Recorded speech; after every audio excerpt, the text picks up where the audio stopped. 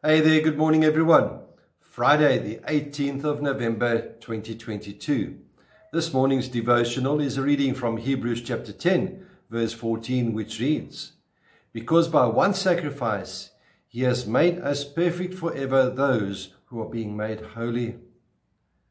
We all talk to ourselves during the course of the day, and some of these conversations can be quite dangerous. I often talk to myself, and when people ask me what am I talking about, I say, well, I'm just having a staff meeting. Normally, in these self-discussions, we find ourselves berating ourselves for things that we have done wrong. We never praise ourselves. We never give ourselves that pat on the back. So while there is nothing wrong with talking to yourself, it can become dangerous in that we may constantly find ourselves putting ourselves down and never saying anything positive or constructive. This negative talk can reinforce what we believe about ourselves, and then it is not healthy talk.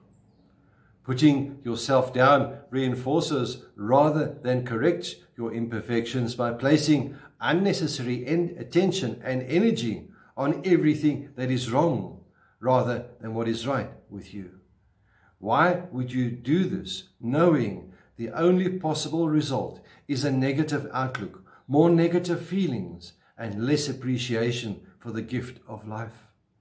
People who regularly put themselves down are seen as complainers, not to mention the example they set. Everyone has aspects of themselves they would like to improve, but this doesn't mean you have to beat yourself up about it.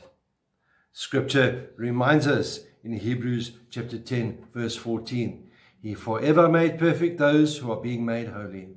Now I want you to do something. I want you to grab your Bible, open it to Hebrews chapter 10 verse 14, grab a pen and put it in your writing hand, and then look for that word perfect in that verse 14. Underline the word perfect. Notice it doesn't say better, not improving, not on the upswing. God doesn't improve. He perfects. He doesn't enhance. He completes. I realize and acknowledge that there is a sense in which we are still imperfect. We still make mistakes. We still stumble. We still do things that we don't want to do. And that is all part of being made holy. But when it comes to our position with God, He sees us as perfect, because when He sees each of us who have placed our trust in Jesus Christ to save us, He sees someone who has been made perfect through the one who is perfect Himself, that is, Jesus Christ. Yes, you should continue working on to improve yourself, but go easy. Stop often and remind yourself that you are being made new, becoming like the one who made you. Wow, powerful words to meditate on. My dear friends, stop dragging yourselves down by saying, "I keep failing, I'm so no good, I never do anything right." If you keep telling yourself that, you will find enough evidence to prove it.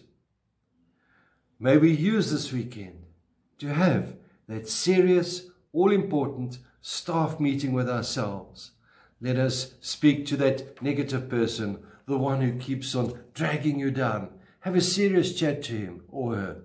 And then if they don't listen, give them a written warning. And then leave the rest up to God, who has made you perfect and is making you holy. May the Lord be with you. May He bless you. May He cause His face to shine upon you and be with you always. Goodbye.